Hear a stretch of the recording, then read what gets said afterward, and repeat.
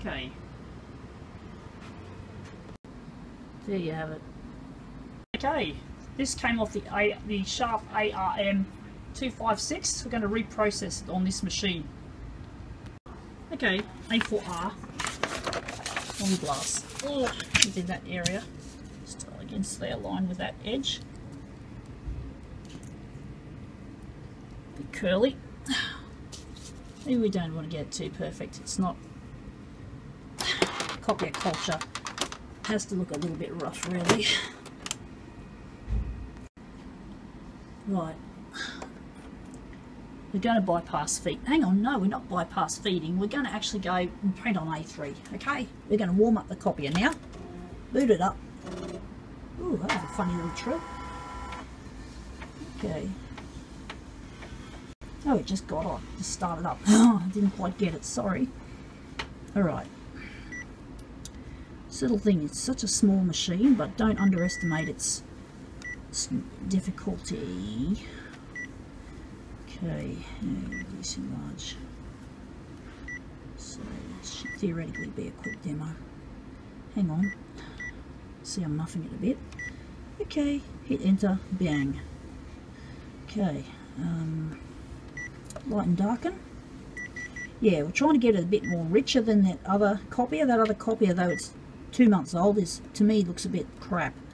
So my sensibility says it stays on text. Okay, we're going to hit start.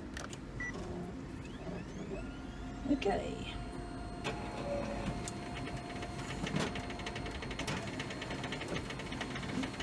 So this one does. Hey, here it comes. Hey, that's not bad. So here's the image of the Sharp ARM 256. And this is the one of the Xerox Document Center 186. Okay, we're not finished with the 186 yet. We've got to do another couple of runs. So I'm going to use the A5R area. This is going to get a little bit tricky. A4R, so now A5R. Now this is going to be a trick.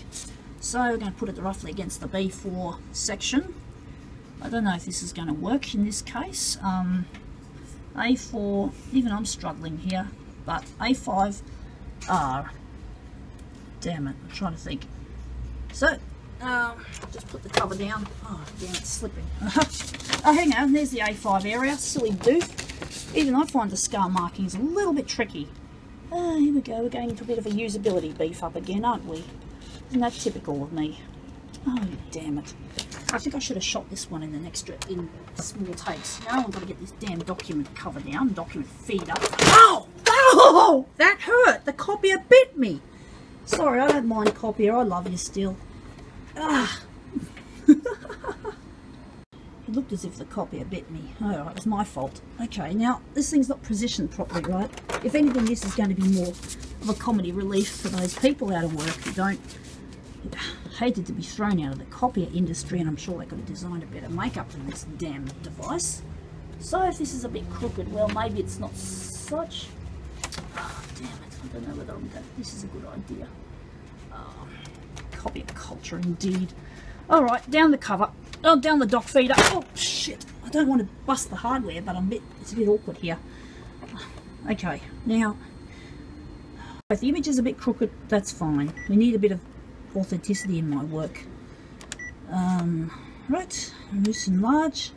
So I think we're going to go, what's the ratio we're going to select? 115, 122? No, I think we're going to go bigger than that. Does this thing go higher than 141? Don't think so. Hang on, there's a zoom function. Let's see if we can go 200%. Okay, come on, copier. Ah, yay, what is it doing? Oh, let's just clear that. Oh, that's the clear button there. Okay, 200. What? 200. Here we go. Sorry, I didn't show the keypad. And I assume it's enter. We're in there now. Oh, man, my finger hurts. My middle finger. Ouch. Okay. Actually, when I was a kid, alright, incidentally, my dad accidentally jammed it in the door and he tore the whole fingernail off, except it was hanging off a thread. I was about 4 or 5 years of age, living in Queensland. That bloody hurt. There you go, Luigi, a childhood memory. There you go, brought back by the copier. Oh shoot, that didn't work too well. Looks good though. Ouch, I think the copier didn't bite as much as the back door. Anyway, I think I failed up with the positioning of that original. For some reason I've decided just to slip it over here. Okay, well whatever. So maybe because we wanted the positioning to be a little bit different to the first one, because we're going to try and overlay these things probably on my Biz Hub. Right.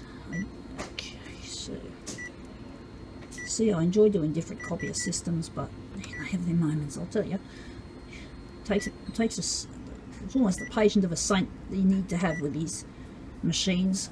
They're not for everybody. I certainly don't advocate recreational use for people who just can't stand the nuts out of them.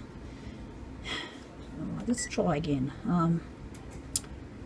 Maybe it's more like 150%. So hang on, what's it not going into the system? This thing's a bit tricky. So watch the numbers flicking around on that little panel there. So we go 100, 150. That's it. We're in the system. We just have to hit enter. Okay, and we hit start. I don't think we lightened it up last time. Man, that was a bit painful.